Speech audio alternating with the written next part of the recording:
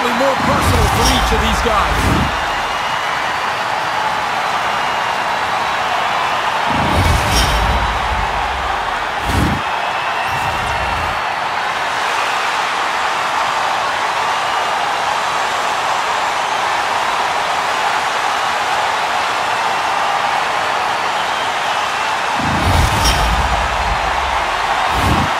And here comes Lord Stanley's mug. Always kind of fun to see who gets to hoist the mug first.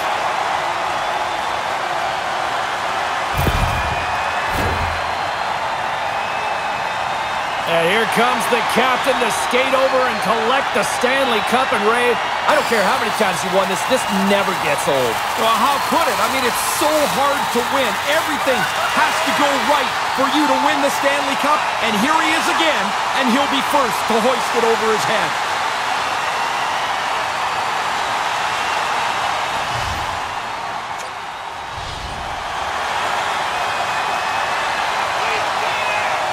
Oh, look at this moment here, Ray. He's finally done it. I think every hockey fan is happy for him here.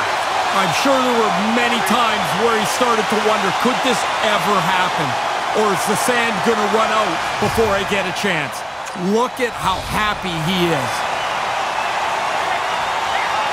Oh, look whose turn it is to hoist the cup, the Conn Smythe Trophy winner, and probably the big reason why they were able to win this thing. Well, it was certainly one of the most important. I mean, tell me the last team James that won with no goals. Hard to do.